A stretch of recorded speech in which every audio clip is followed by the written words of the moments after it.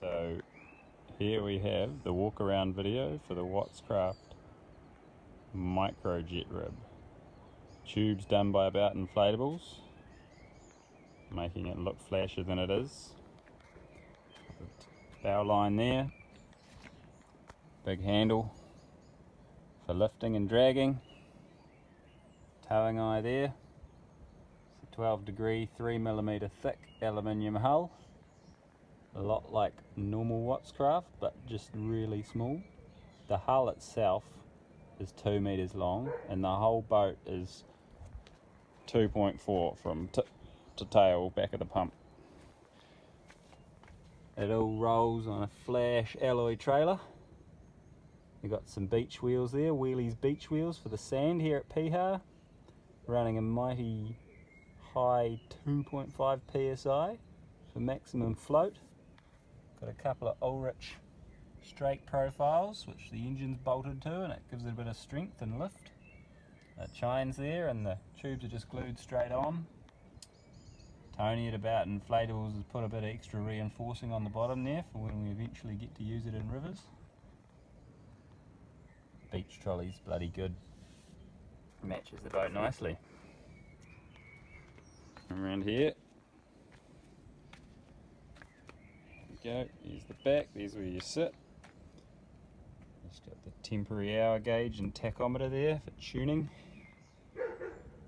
Fishing rod holder. The rail blazers here for more rod holders. Most importantly, Rolex for the oars. Throw the oars out when you get into trouble, inevitably, out in the sea when your engine doesn't start. It's 40 years old.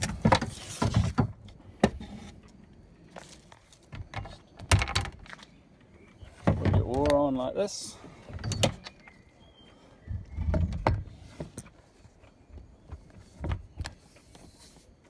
Row your way home.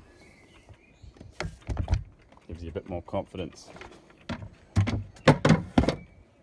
Coming around the back, here's the steering system, pretty basic, and there's the steering tie rod with a bit of bilge pump hose.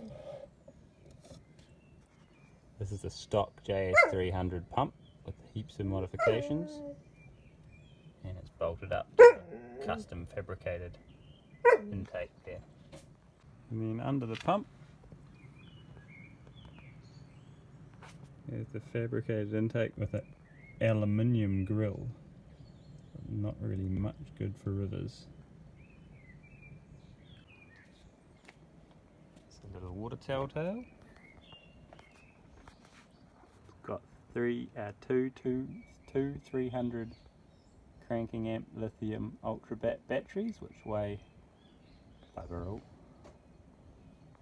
Got a Mariner stainless wet pipe from the 80s, which has been modified to go straight out the back. And it's got the mighty JS300 one-cylinder 300cc two-stroke from a stand-up jet ski from Kawasaki. It's got a newer SBN 38 Makuni carburetor on it. The steering's real simple. Just pull the lever back and forth. And it steers the pump at the back. And then got the Kawasaki throttle there to give you go and that. Now the big problem is there's nothing to hold on to, so it's real sketchy to drive. But I'll put a seat on with a back and that should help a lot. And come around this side. You can see that lever with a tight rod just straight out the back of the hull. There's a fabricated intake as short as humanly possible. I think the whole motor length and everything comes in under half a metre long or less. Got the jet ski stop start switch here with a tether for when you're inevitably going to fall off because you can't hold on to anything. You got the primer bulb, just like the jet ski. Crusty old electrics box there, and rod holder. Fuel lines run up under that welded in tube, under a bit of hydro turf, a couple of quick disconnects when you need to take your fuel can out to fill it up. Fuel's sitting on some rubber, and it's got a strap around it holding it down. This is an outboard fuel tank, and it's been modified to work like a jet ski tank. So it's got a fuel takeoff, fuel return, and then it's got a one-way valve that just lets fuel in, so it doesn't breathe. You leave the breather on the tank closed, so it's actually airtight. It's got a little seat. It's got the main tow rope here.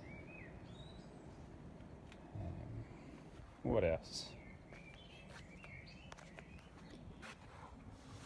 Not much else under there. There's the primer lines.